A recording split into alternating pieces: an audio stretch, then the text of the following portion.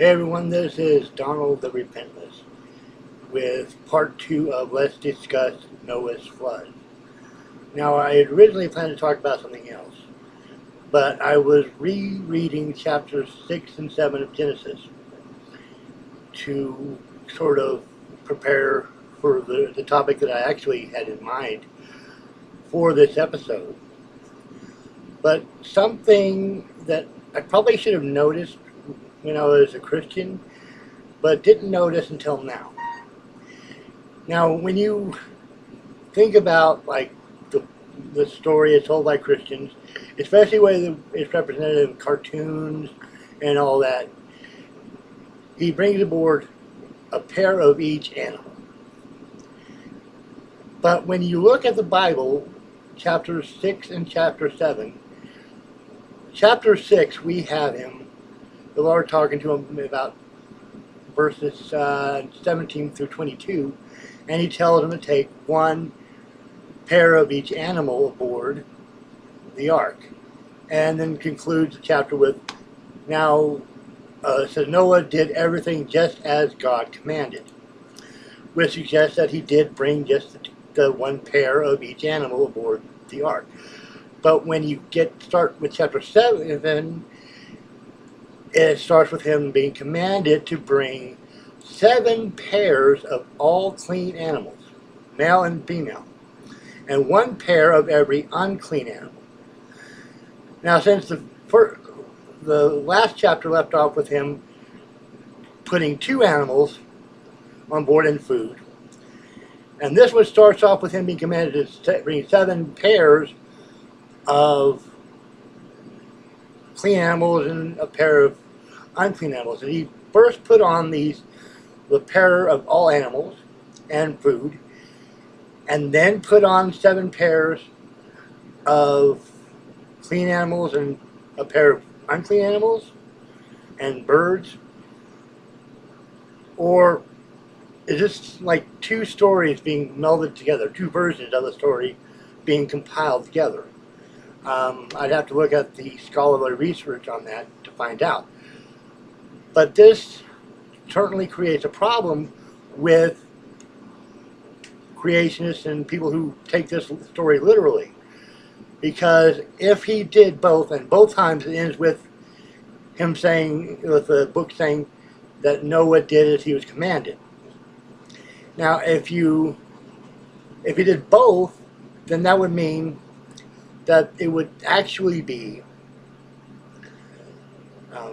16 animals of all clean animals, and about 6 animals of each unclean animal. So, well, 4, and then 4 of birds and stuff, whatnot. But the point is, which one did he do? Did he bring aboard enough food for 16 pairs of animals, or for 1 pair of animals? And why each time does it say he did all things that he was commanded? This can become troubling to me. Maybe the guy who always answers like Sable Chicken may have some kind of answer. But then later on in 7 now, and this doesn't really clarify because it says the animals went in 2 by 2. Now, if he was taking 7 pairs of every clean animal, 2 by 2 would mean that each one of the pairs was going in as a pair, which would indicate the fact that there would be at least 14 animals of all clean animals, and at least 4 animals of each unclean animal, and possibly 4 birds of each bird. Which really, I'm not going to go into all the detailed numbers and all that, but that's just something that kind of bugs me. So maybe someone who watches this may give some kind of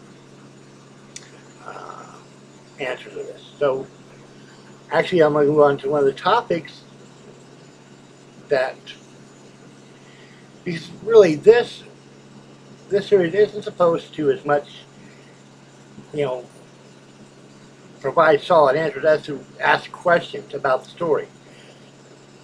Even though it does seem preposterous to me. And the numbers and all that doesn't add up.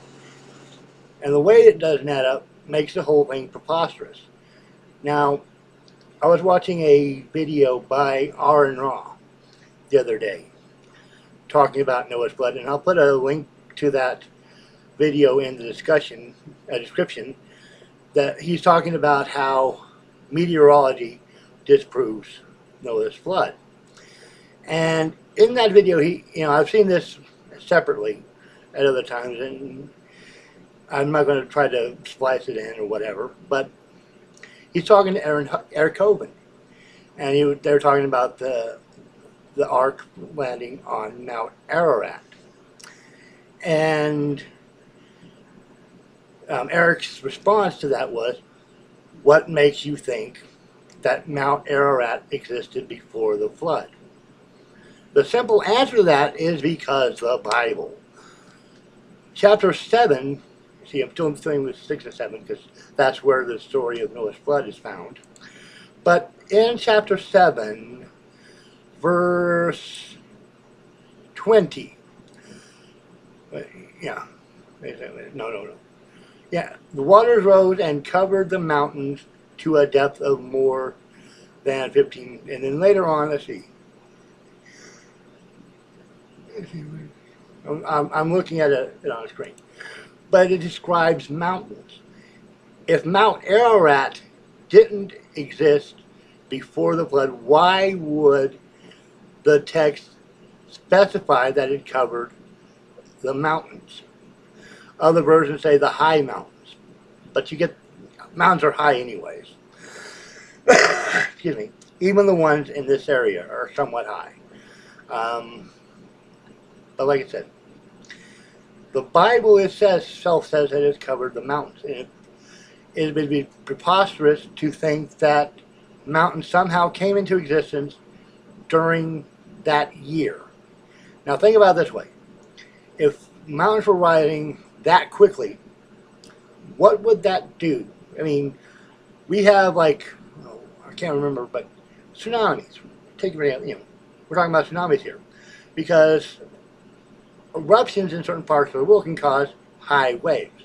Now, if the water was covering the world, and these mountains were suddenly coming up out of nowhere, it would have created such waves that not even the ark could have survived without being capsized and sunk.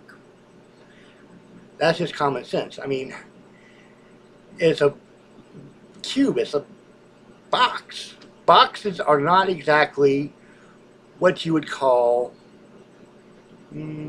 seaworthy. To expect that this unexperienced people not only built this, but made it seaworthy enough that it could withstand hundreds of feet tall waves is just ridiculous. Now, like I said, I'm just bringing up things that I find troubling about the ark myth, the flood myth. Because that's what it is. Even most Christians and Jews don't take this story seriously anymore. They're relegating it as an allegory. It's only like your evangelical, conservative, creationist type people who actually take this story with any kind of merit. And I'm really looking forward to seeing future videos from AronRa showing how various fields of science debunk the whole story. But like I said, I'm just discussing this to bring up some things that I find troubling about the flood. And it's funny, like I said, this guy Sable Chicken has been responding to my videos, and his justification arguments are just ridiculous, and that's another thing about it. Just quickly, another thing about the story. Now, when the story says that the people were wicked, it doesn't describe what was wicked about them Exactly. I guess that wasn't important to the person or persons who actually wrote down this story when they eventually got around to writing it down. But that's the kind of information that I think should have been in there. And keep in mind, though, this is the final thought for this particular video. There are earlier flood myths. No matter how many times that the Christian tries to say, no, they're not earlier. The Epic of Gilgamesh was definitely written centuries before the Genesis account was written. And because even the oldest manuscripts for the Old Testament are centuries younger than the earliest manuscript of which were written in stone, by the way, or stone, clay tablets, is centuries older than even the oldest surviving copies of the Old Testament. And now, well, okay, I might as well talk about this now, but which brings up something that's always perplexed me about Christians. When I was still a Christian, I was Mormon. I was a member of the LDS Church. I was a member of Community of Christ, and especially Community of Christ does not believe in plenary revelation, and that there may have been some kind of clerical mistakes and yada yada yada. I had Christians actually say, "Well, don't you believe that God could preserve His word exactly as it was intended to be?" Well, it wasn't intended to be, You know what I'm saying? Not really. The question I should have asked them back is, well, if He could preserve it in copies of copies of copies, why couldn't God preserve the originals? That's something else I would like for a Christian to answer. Is if God really wanted His word to be preserved as it was originally written, without any kind of mistakes, why couldn't He? Why didn't He preserve the original manuscripts? Not copies of copies of copies, but the originals. Which would be very helpful if, in the case of the New Testament, but even so, more so with like the Old Testament. Because the way certain things read in the Old Testament, for example, like Noah's Ark story, the Noah's flood story, it seems to be two different versions of the story being stitched together at some points. But anyways, that's really all I wanted to say in this particular edition. I'll probably make a couple of more of these less discussed Noah's Ark stuff. There's some other stuff I would like to talk about in terms of this story and why I think this story is pure myth or legend and not an actual historical event. Now, there are plenty of people who have talked about this in far more detail and with far more expertise than I have. But I'm putting in my 2 cents on this subject because I find it interesting. Even though I'm not Christian anymore, it's still an interesting topic because I was raised with this story, and that's why it's interesting. So anyways, if you like this video, give it a thumbs up. If you don't, give it a thumbs down. Either way is fine. Subscribe for more content. Leave comments below if you have any questions, comments. If you have answers to some of the questions I've given, just like I said, leave a comment below. And subscribe for more repentless content. This is Donald the Repentless, signing off.